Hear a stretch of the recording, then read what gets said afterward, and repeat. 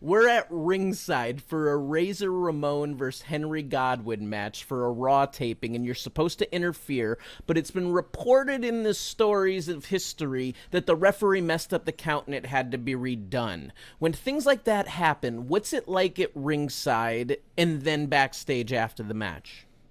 Well, so look, it's nerve-wracking when something doesn't go as planned out there, and I'll tell you why. People's bodies are on the line. There's two big men, maybe four big men, could be 6 or 10, to tell you the truth, but big men running at each other, and now they're lost mentally and don't know how to get back to where they needed to be to begin with, and so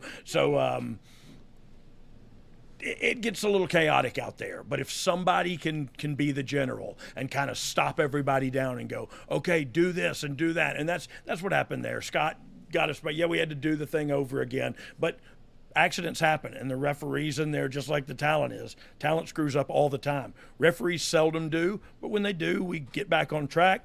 Excuse me, if they send you back, if you go all the way back and they send you back out there, that's embarrassing as far as the talent goes. But you didn't get it right. You got to get out there, and we're going to do it again until you get it right, and then we'll show that one on television, you know. Now, in terms of your own career and then having the experience to have seen other people's career, do you feel that having those cluster F moments and things go wrong moments actually help the performer become a better wrestler to overcome in the future by learning from it?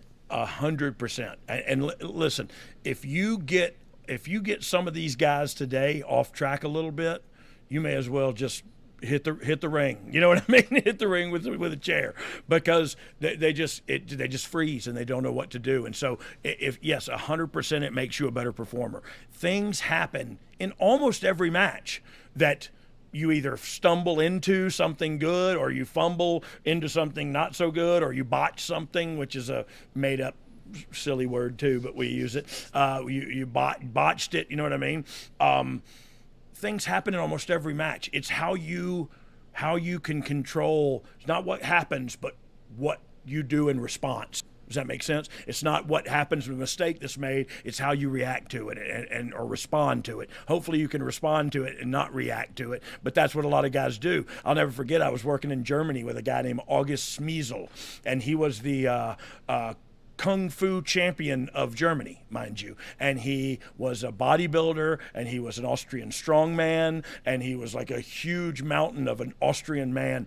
We'd messed up a spot in our match, and he just grabbed me and started judo throwing me all over the ring, and all because he messed up, and he's so big and strong that I couldn't stop him from doing it. So I'm getting thrown around like a rag doll, and then I ended up running around the ring away from him to get away from him. But that he messed up and he didn't know what else to do. And I've been there too. Mess up and you go, oh God, what do I do now? Oh, I'll just hit the other guy really hard. Yeah, that helps. That helps everything.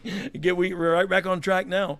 But interesting story about August Smiesel. You should look him up. We will do a little research. Go to the YouTube, go to the wiki, do your homework, come back to us next week with some questions.